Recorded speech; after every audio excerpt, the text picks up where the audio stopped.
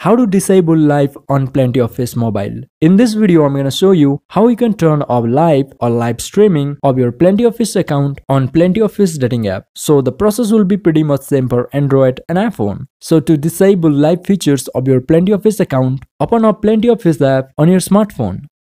Now in your Plenty of Fish account homepage, click on the profile icon at the top right corner. And in your profile, scroll down to help section and tap on help. And here under the legal, second from the bottom, you would see this option stop being shown on live. So as you have to turn off live on your Plenty of Fish account, select on stop being shown on live.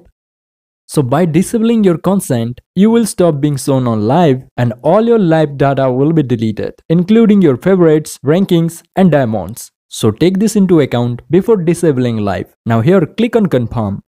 And here it is, your live data has been deleted. And here you need to tell Plenty of Fish why you are opting out of live. So here I'm gonna write, I find it distracting. And now let's click on send. And now let's check whether live has been disabled or not. So let's go back. Again, let's go back. And there it is guys. If I click on this heart, Wi-Fi or live icon, it's telling me to enable live. And that's pretty much it is guys. That's how you can disable live on Plenty of Fish dating app. And if you found this video helpful, then do me a big favor by hitting that like and subscribe button. And if you want to change your location on Plenty of Fish, then watch this video and I will see you there.